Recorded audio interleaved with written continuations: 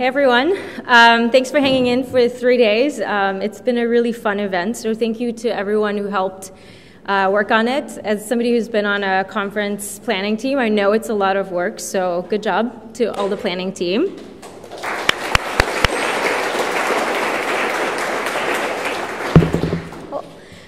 So we get a lot of questions about why we use, why we're involved in OSM. And the very simple answer is that we actually use OSM in our product. So how many people have seen a Maps product in one of the Facebook family of apps? Okay. I want to say that's 50%. So you've definitely seen that little map pop up either in your check-in stories, Messenger location, Instagram places. There's now the marketplace to sell and buy things. So there's lots of different functionalities and apps within the Facebook family that use maps. So if you've seen it, then you know that we're predominantly a display feature. And so while we're not an exact product within Facebook, we do support a lot of the products who need a map surface. So last year when we talked about OSM, we mentioned that we were rolling out, and we were in about 22 countries, and these are the countries that were running on OSM. And we're happy to say that in the last 6 months, we're about here.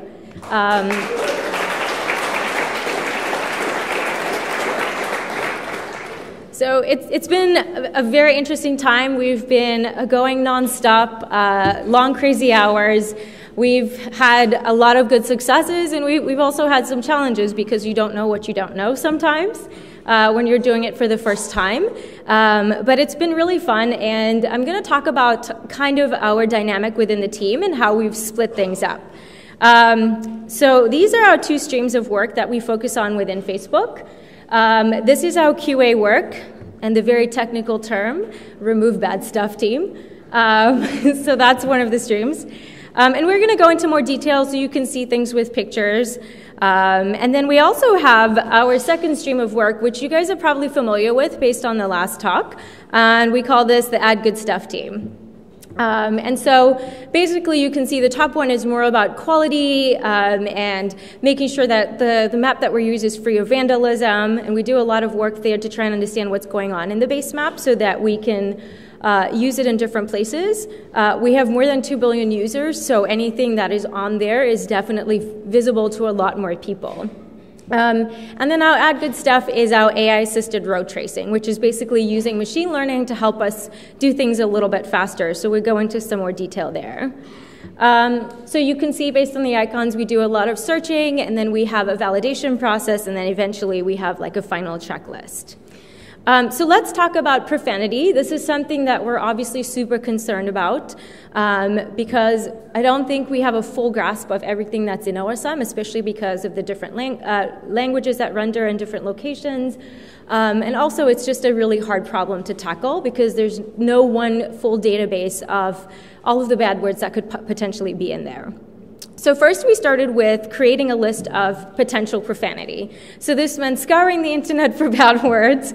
So if anyone walked past my laptop, they definitely saw some weird stuff on there.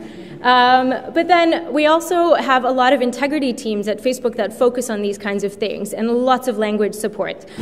So by asking teams to kind of go through and fill these lists for different languages, we ended up with a list of about 39,000 words in 43 different languages, which I know is not completely comprehensive, but we felt at least a little bit safer for what we were looking at. And then secondly, we went through and validated against this dictionary of words throughout the OSM PDF file. And what we found was that we found 84,000 flagged words. So while we do have an editing team, this is still a lot of words to go through manually. So we started doing some filtering. And so if you think about some of the words that could show up on an integrity list, some of them actually might be shops or restaurant names too. And so we did some filtering so that we would eventually have a much smaller list that we can actually manually QA and then look at words that are more contextually based. So then we ended up with about 2,000 of these, and we manually checked them. And what we were super happy about after all of this, especially seeing these numbers, there was only 139 of them that were true positives, so actually bad words. Some of them had been in there for about 5 years, but because they weren't maybe the language that was rendering, they probably weren't flagged manually.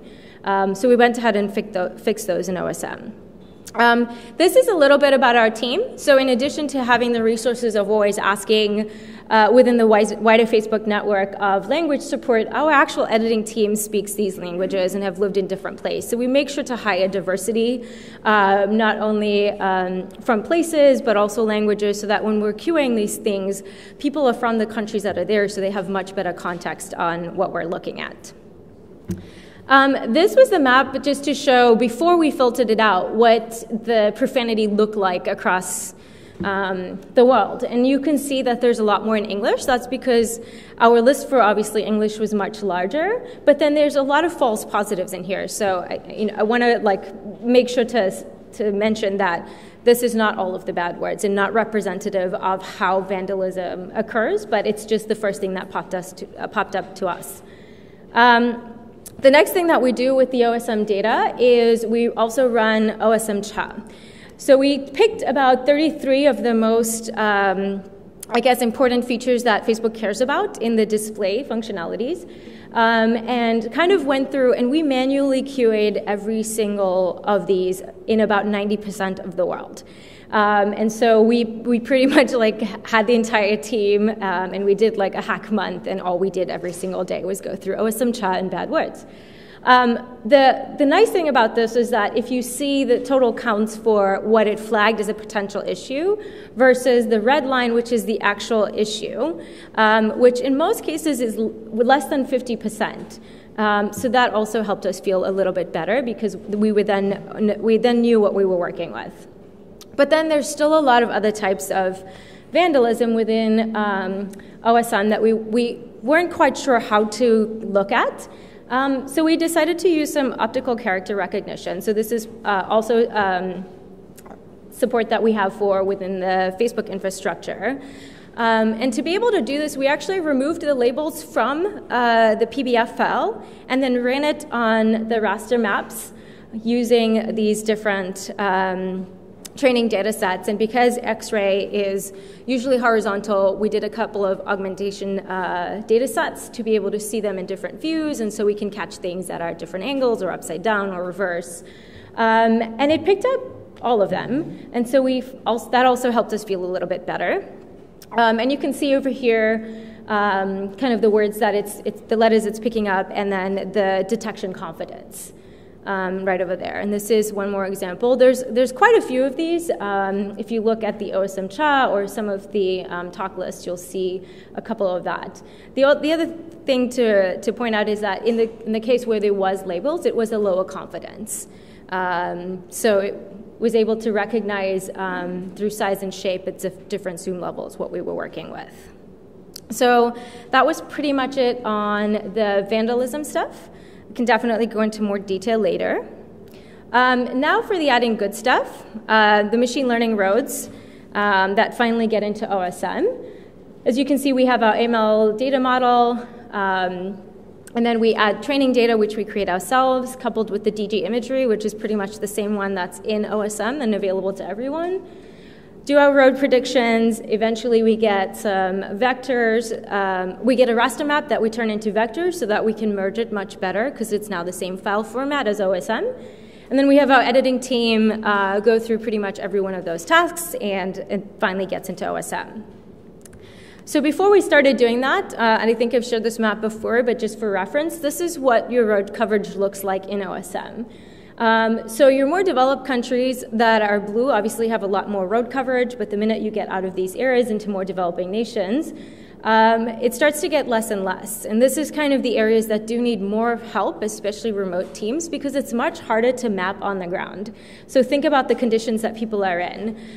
You're dealing with no Wi-Fi, really crazy terrain conditions, not good technology. And so we feel like this is important to us because it helps connect people in those areas.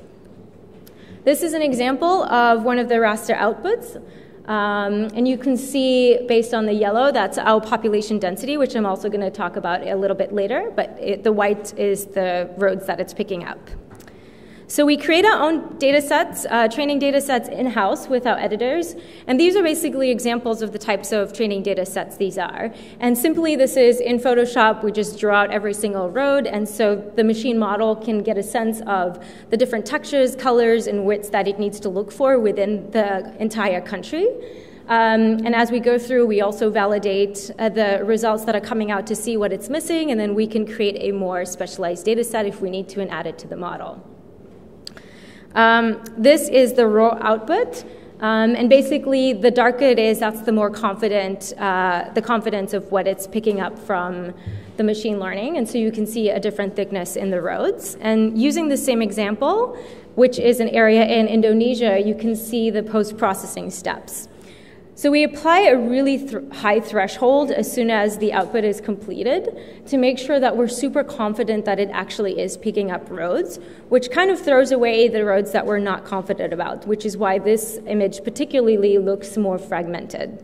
And then we extract a center line from this image. And then we go through the more lower confidence areas and we trim out roads and we connect the lower confidence areas. And low confidence areas doesn't usually mean there's no road. But if you look at satellite imagery, there's going to be areas where the trees are covering or there's shadow or there's some greenery. And there is most likely a road on the ground. It just has kind of a block through the road. We then go and remove the island roads, and this is the same concept. Usually these island roads actually do exist, but because we're mapping in more rural areas, so far it's been Thailand and Indonesia, and we're starting from the outskirts moving into the city, this is areas that have a lot of greenery. So they tend to have a lot of these roads that are seasonal, and they change, and there's greenery, and it all moves around. But for the sake of getting it into OSM, we want everything to connect into the major road network, and so we take them out. This is what it looks like when it gets into ID. So this is actually 4 different tasks that would be put together. And you can see we have some color coordination and styling that we do there to help our editors figure out exactly what they're mapping and what they need to focus on. So this is the tasking manager. We've used the hot tasking manager that's available open source, and we've added a couple of things that make sense for the way our team works and the process that we do. And so you'll see we actually have 3 editing steps. So we have an editor, a reviewer, and a publisher. So every single tile that goes into OSM is actually viewed by 3 different people to make sure that nothing is getting in there that might not be good data.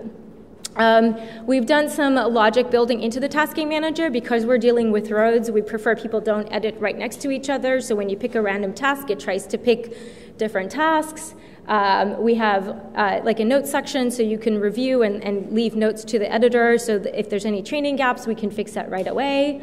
And then we also have the ability to read the files that are right next door. So a lot of the times you don't want to work in just the zone that you're editing, and you want to have context for the full picture, but we don't want the ability to edit any of that data because it could belong to a different person that's doing a task.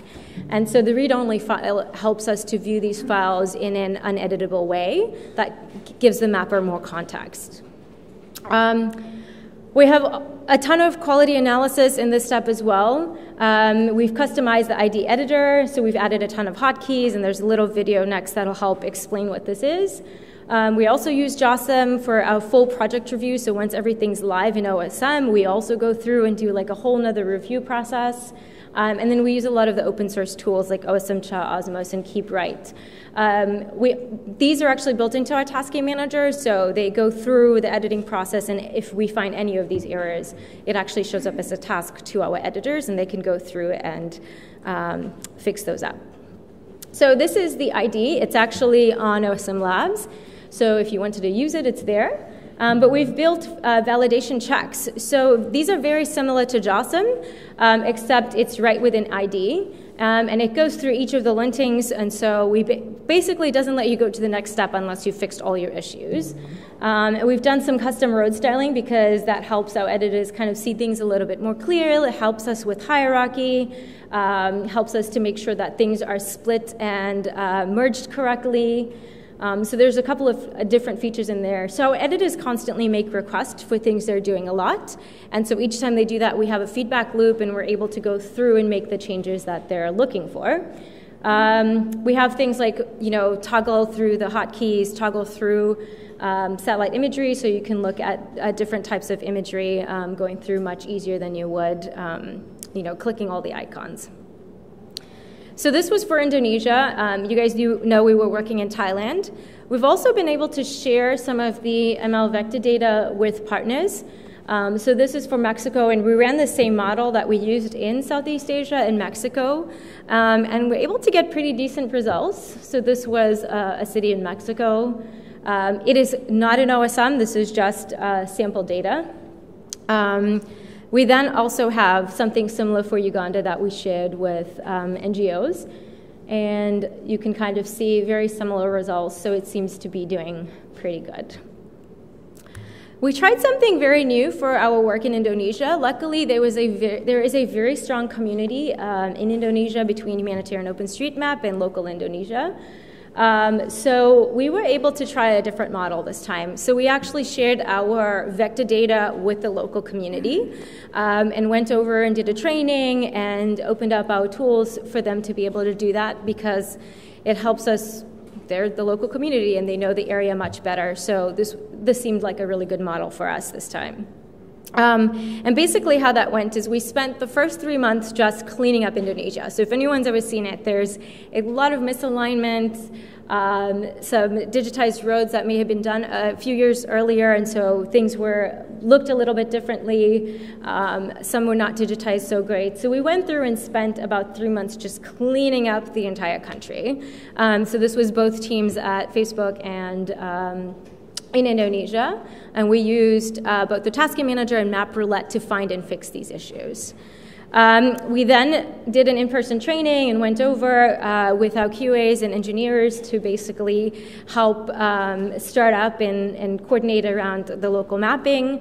And we learned a lot as well about the tagging scheme and how locally everything is done, how they're tagged, which really helped us also figure out how we should work there versus how we were working in Thailand, because it's a little bit different. And so far, they've been able to complete 4,800 tasks. We also do a lot of ground truth with the local community. So this is things like validating what's on the ground, confirming different types of roads and tags and types of bridges. So Wulan is going to be doing an awesome talk next about the details of ground truth, so stay to hear that.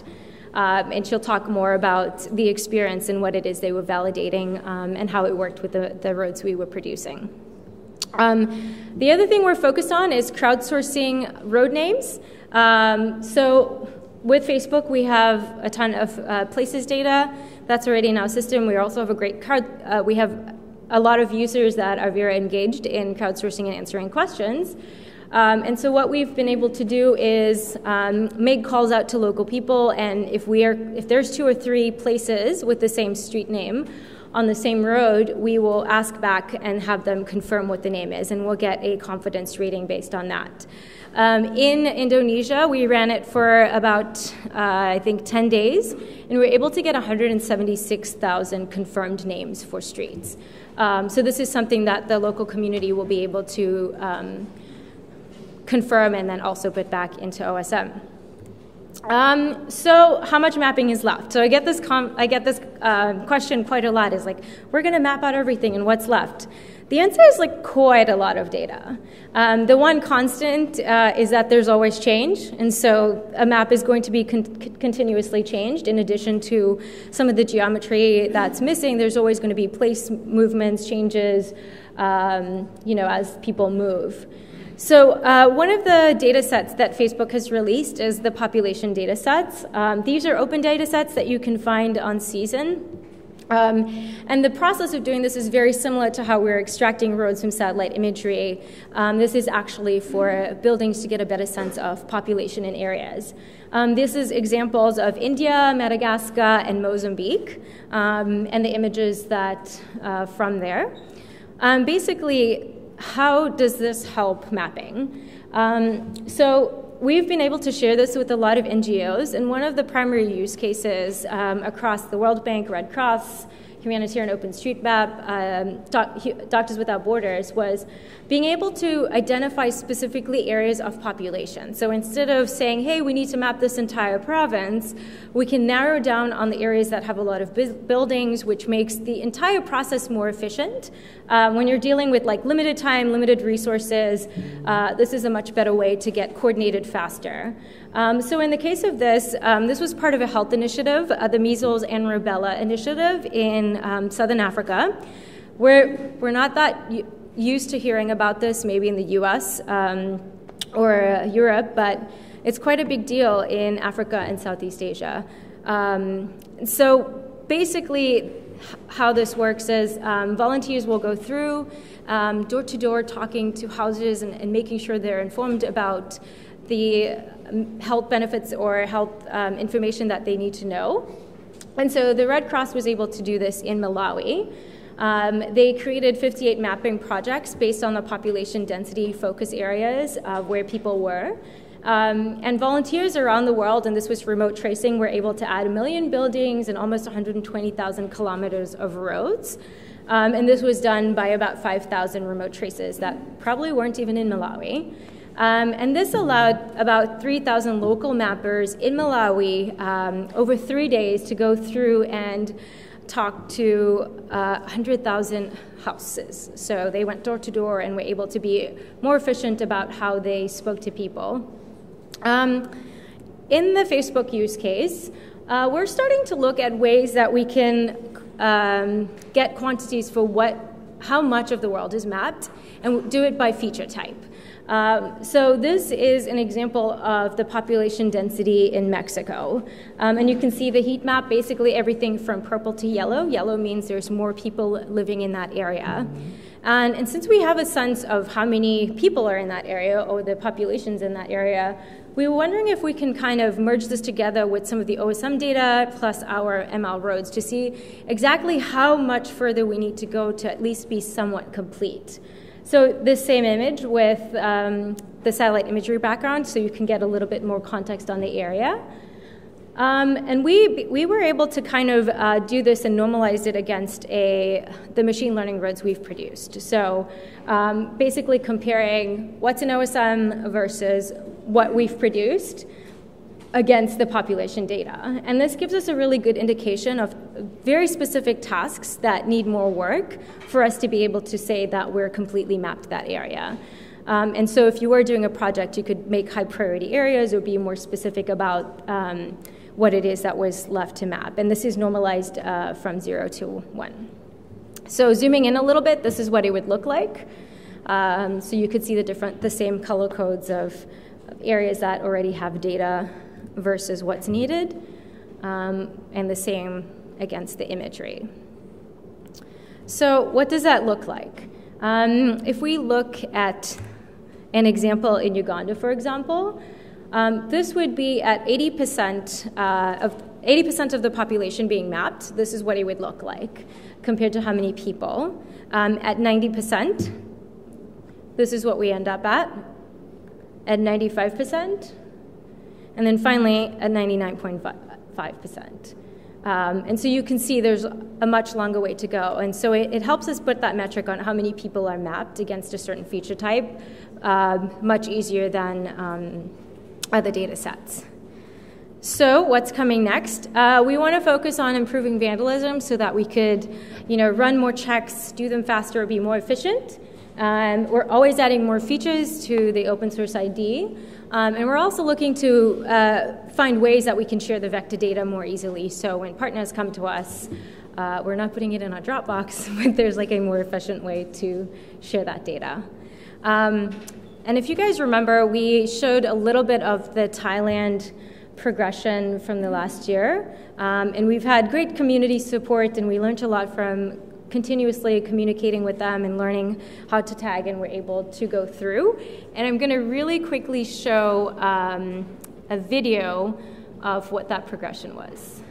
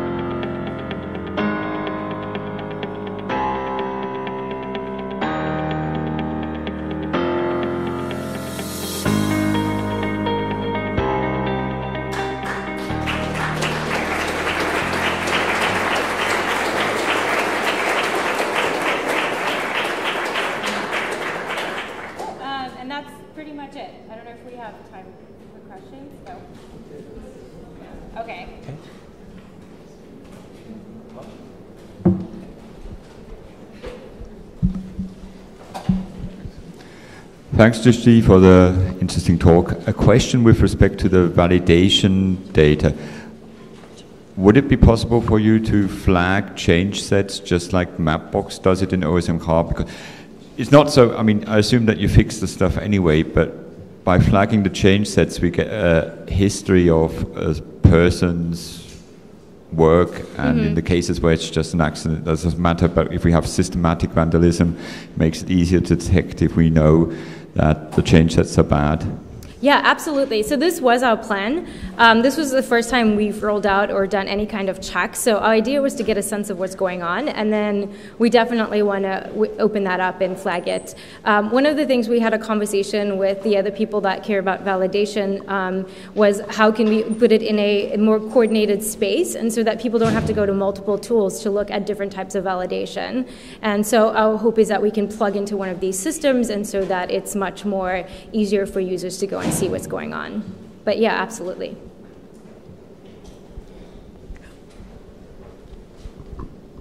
I got the mic first.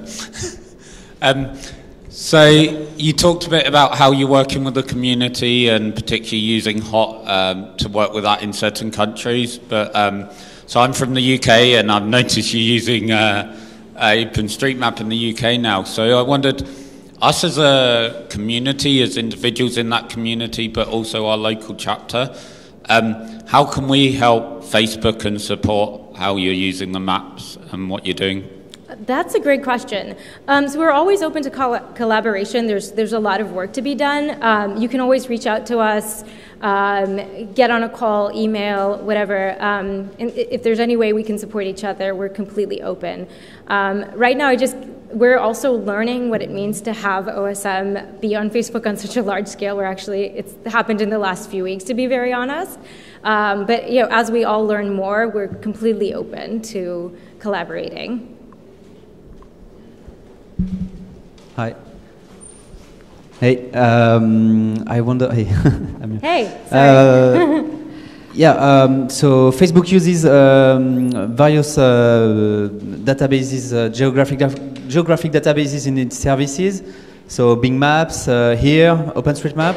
Is there any what would be the perspective? Is there any long-term plan to have a single data source, or would it be always like collaboration of data sources? So I think the world map is interesting, that some places are just better on certain places.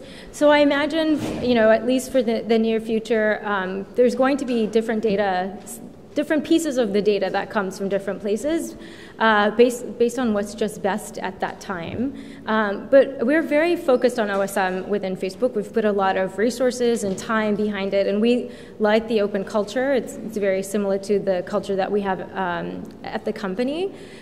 So we'd like to keep pushing more and more resources and time into OSM.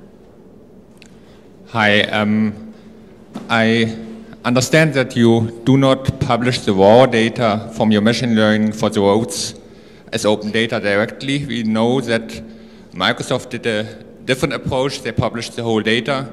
So my question to you is, why do you not publish the original raw machine learning output as open data? It actually is open. So on our wiki, it's available upon request.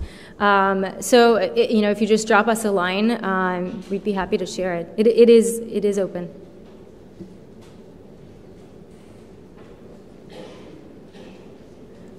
Sorry, also just to add to that, so what was open were the masks. What we're trying to do is open the vector data, which is more usable. And now that the ID tool helps with all the validations, it's a much more better union of getting that data into OSM, should you choose to, because you're getting both the tools and the data. Yes, all the changes which are displayed on the screen have been done by a single account. No. They've been done by a group of team members. So if you actually look at our wiki page, we've mentioned everybody that's in our team, and all of our user profiles also say they work for Facebook. So you can see by chain set and by user everyone that has been adding data. Yeah. Okay. So thank you for your time, and I think.